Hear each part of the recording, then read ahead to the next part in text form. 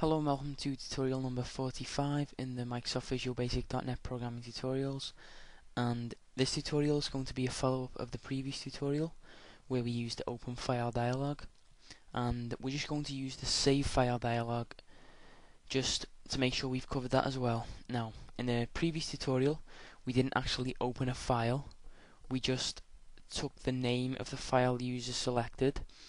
Well, in this one with the save file dialog, we're going to take the name of the file the user selects, and then we're actually going to save the txt file. So, go ahead and create a new project. Save file dialog, save txt. Okay, so first of all, I'm going to rename this save file. And we're going to add a text box, multi-line,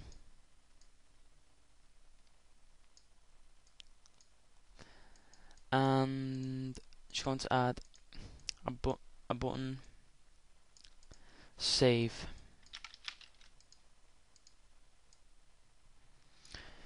Okay, so now that we've done this, we can add our save file dialog tool.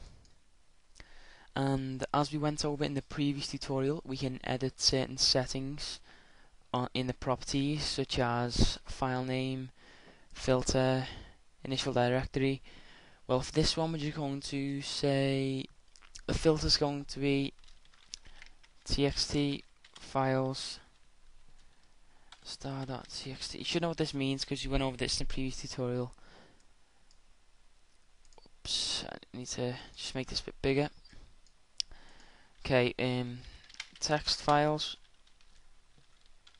txt files, and then the little weird line, star.txt, with a line, all files, and then star.star. That'll be our filter, and initial directory is going to be C folder test, which I've already created this folder, by the way, so just use whatever folder you want here. Okay, so now that we've edited the settings of the save file dialog, we can go ahead and click save, double click, and start the coding right now.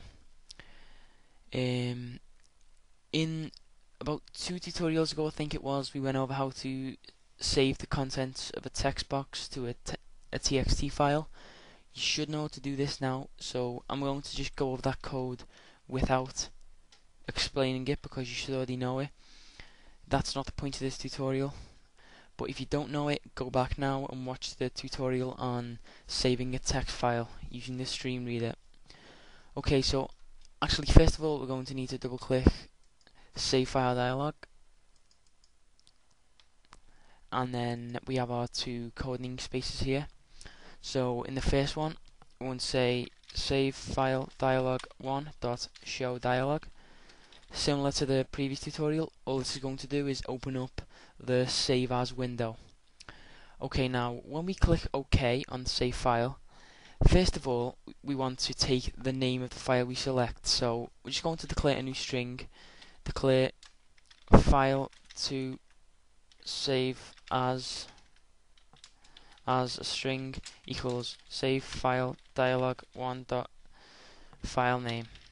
So what this is this is just, as in the previous tutorial we explained, the file that the user selects. Say they say we want to save it as 123.txt, it'll save it as the path and then / 123.txt. so that's all this is.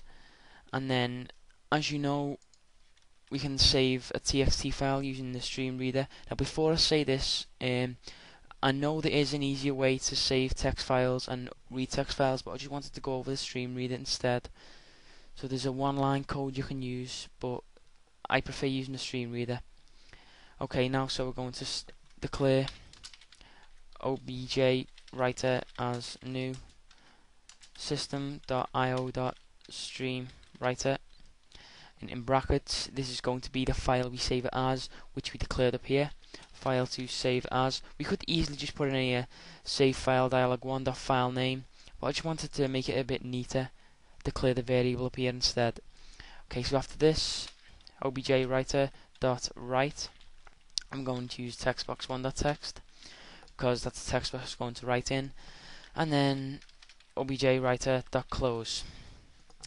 Okay, so there wasn't much coding involved in that, but basically all we're doing is, first of all we show the save file dialog 1, and then once the users hit OK, they've selected the file, it saves the file that they select as to the variable file to save as, and then we use this streamwriter here to save the file using the file name. So go ahead and debug that.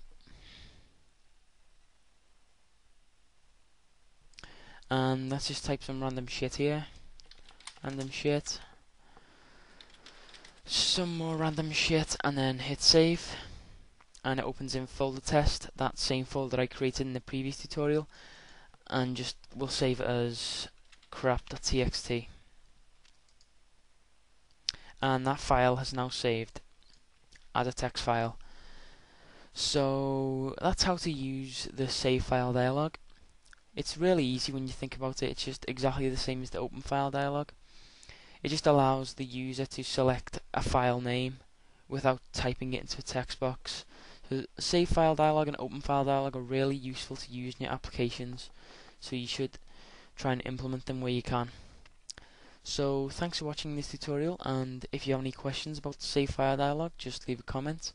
If you have any suggestions or requests, leave a comment, and please like this video if you want, and subscribe for many more tutorials. Thanks.